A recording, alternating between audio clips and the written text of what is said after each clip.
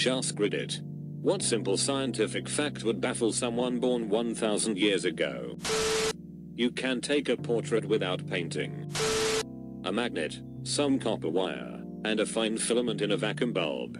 Really would love to see people's reaction to this one. You wouldn't. Their reaction would be a campfire with you as the kindling.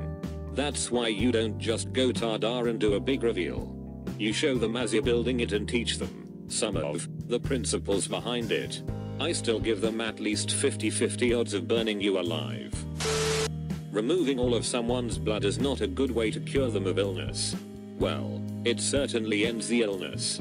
Certainly end the person as well. Now we're just splitting hairs here. Silly face.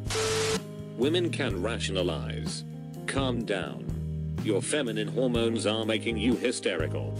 Illnesses are caused by tiny little living things that are so small we can't even see them, and there are millions of them everywhere at any given time. Heavy objects fall at the same speed as light objects. Honestly, I still find that surprising. And I've done the experiment myself. It really is one of those things that doesn't make sense in your head. Despite understanding why it happens and having seen it done, I'm still suspicious. Doesn't make sense in your head. It kinda does though. One stone gotta fall at the same speed as two stones, and they fall at the same speed as a glue two stones together. But what's a glue two stones anyway? It's just a bigger stone. Using lead for cups is a bad idea. And using it to sweeten your food? Way worse. I'm sorry, what? Website in the description below. You know all those diseases that keep killing your kids? If we inject a very carefully prepared dosage of those diseases into them, they'll never actually get sick from them. But some people don't do it. Honestly, I think this would definitely be more shocking to them. It's unimaginable. Every single one of them has lost at least one sibling. Not just someone they know, a sibling.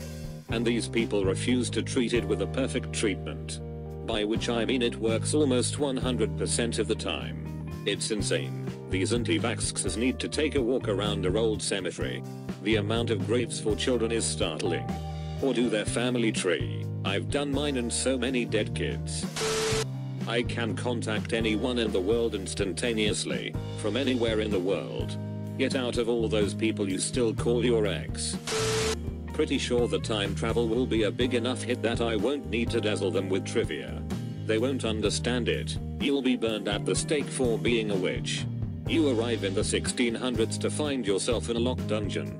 Only the torchlight illuminates the paintings depicting people being tortured. A closer examination shows what appear to be Nikes on the feet of one of the victims. You rush to the next picture. This one is unmistakably wearing a shirt that says Old Navy. In a moment of panic, you suddenly realize that you're now a witch. This is the time travel / Elder Scrolls crossover we've been waiting for. Most of you die because you drink the same water that you crap in. Surprised Pikachu. That we have relatively recently started to explore the stars, but that we have the moon and Mars mapped out before our own seafloors. I always thought Futurama explained this one the best. The pressure is over 10,000 atmospheres. How many atmospheres can the ship withstand? Well, it's a spaceship, so anywhere between 0 and 1. Once you're actually in space, keeping some people alive in a container is way easier than keeping some people alive in a container at the bottom of the ocean. We just did submarines first because the ocean is way easier to put our people containers in. That star over there is bigger than our sun. They didn't even know the sun was bigger than Earth. The mold on bread can be used as an antibiotic. And a different mold on oats or unrefined grains can cause a psychedelic trip. Like old Quaker oats. It was an episode of 1000 Ways to Die I can't seem to find. It was a German or Dutch man during the Middle Ages that ate soiled oats and began speaking in tongues. He was stoned to death by fellow villagers that feared he was possessed. In reality, the mold had similar composition to LSD and he was probably terrified out of his mind. Except that they didn't know what antibiotics were because they didn't know what bacteria were. There was actually a relatively narrow window in human history between the discovery of animalcules and the discovery of penicillin. It was only about 300 years where we knew bacteria existed, but didn't have a good way to fight them. And really, it wasn't until Pasteur in the late 1800s that we started to understand the germ theory of disease, so that would cut it down to less than 100 years. It's crazy how slowly it seems innovation used to happen 1,000 years ago, and how quickly it's been happening in the last 100 years. 1,000 years ago we first invented gunpowder and eyeglasses. 100 years ago we invented rockets and TV.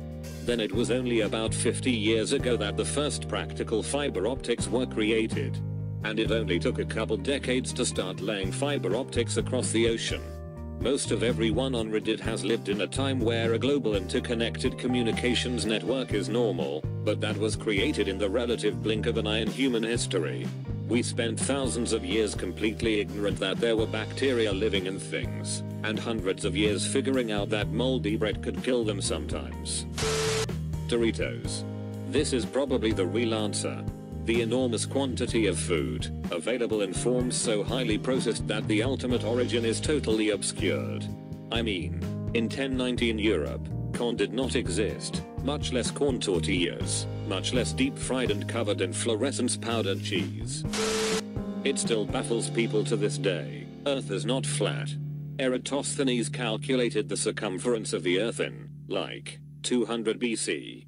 There was never a time when learned people thought the world was flat. And luckily for us here in the 21st century, we have all the information in the world at our fingertips, so no one has any excuse for believing dangerous and ridiculous nonsense anymore. The same energy that they feared in lightning can be used to save lives, brighten homes, and generally make everything more convenient. Pretty much any medical knowledge. Did you know the human body is filled with a skeleton? Panicked peasant sounds. Mitochondria is the powerhouse of the cell. Thanks for watching this video. If you enjoyed the content, please consider subscribing to our YouTube channel for more Reddit videos like this. Don't forget to smash that like button and stay crispy, guys.